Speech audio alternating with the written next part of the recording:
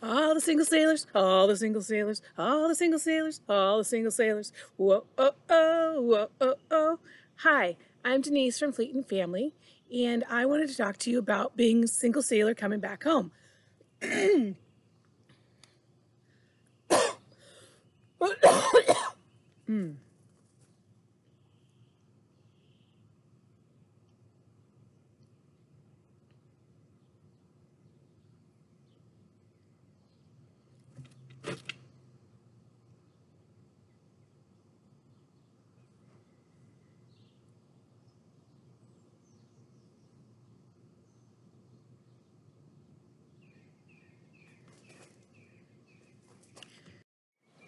How many of you celebrated advancing your career during the time that you were gone?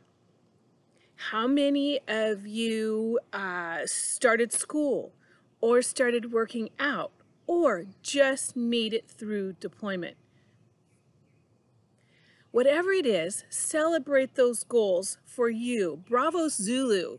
Yay! Because being out there is not easy, and I know that. I usually go onto the ships, so I'm missing being with you right now. Some of the things that you want to think about is that when you come back, there are going to be some huge changes, more changes than usual.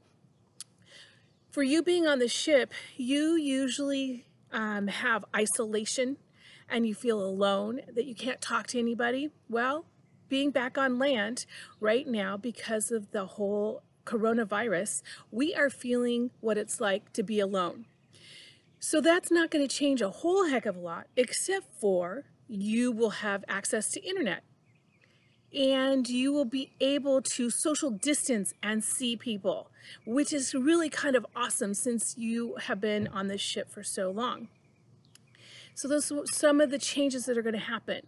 Also coming back, if you have your own place, odds are you're coming back to no ice cubes in the tray.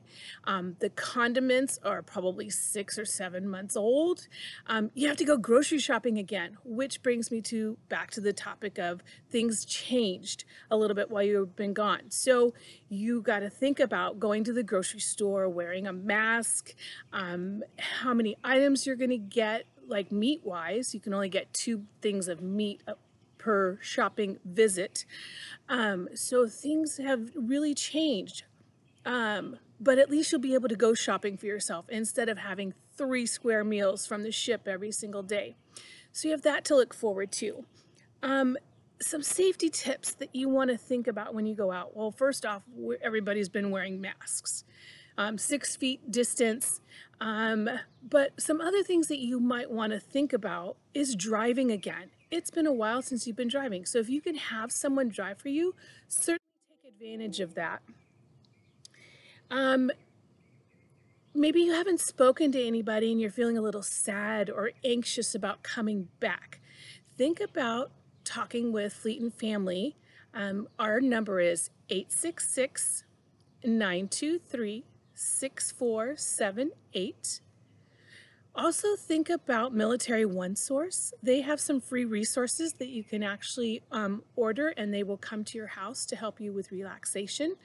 There's also apps on your phone that you will be able to utilize to help you with relaxing, to make you feel a little bit better. Think about dating. Oh my gosh, dating. Yay, I can go dating again. Again, social distancing. One of the things that I suggest is that if you are going to those social apps, wait, what is it? Swipe right, it's right. Swipe left, and then it's not. You won't accept the date. I'm not on that app, apparently. But anyway, if you decide that you want to go date someone, let one of your good friends know where you're going and with whom you're meeting. That's always a safety precaution. Also, when you go out to the bars, something that you might want to think about, because some of the bars are opening, not the bars are opening back up, but let's say Starbucks, you decide to go meet up there. If you walk away from your drink, make sure that you test it. They actually have online, and I don't know if you can see that, but they have online that you can go and get these coasters. They're 7 for about $10, and you take and put your straw in the drink and then put it on the little dots, and the dots say show up whether or not there's a date rape drug in there or not. Doesn't say which kind, but it does say, let you know that there's a date rape drug in there. So that might be a precaution. There's also fingernail polish out that you can buy online that will, when you put your finger inside of the drink, if there is a drug in there, it will turn the fingernail polish black. So that might be something you want to think about. But regardless of what you're going through, thank you so much for being out there. And you can come back and talk to somebody at Fleet and Family. You can call us. You can call 211 to get some information. You can call Military One Source. But whatever it is, embrace the fact that you're back home. Things have changed a little bit, but you made it through this deployment, and thank you so much.